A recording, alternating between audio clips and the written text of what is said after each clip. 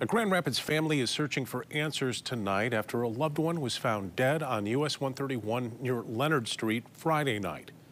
Michigan State Police say that 25-year-old Ruby Garcia was found on the highway with what appeared to be gunshot wounds. News 8's Demetrius Sanders is live in the WoodTV.com digital studio, and he joins us now with more from Garcia's family. Demetrius?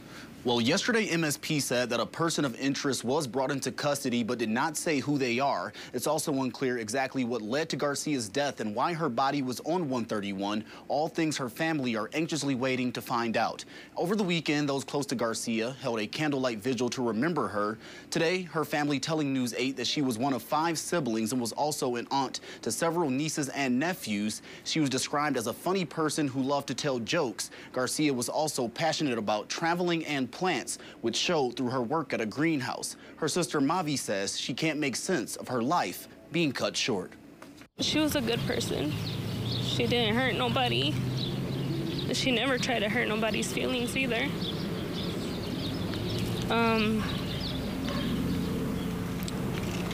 She was a good person. I just don't understand. I guess it was just God's plan, you know? She also said that her sister was very private, and she believed part of that was to make sure that people weren't concerned about her. But Mavi says she wishes that Ruby told her where she was that night and who she was with. Back to you.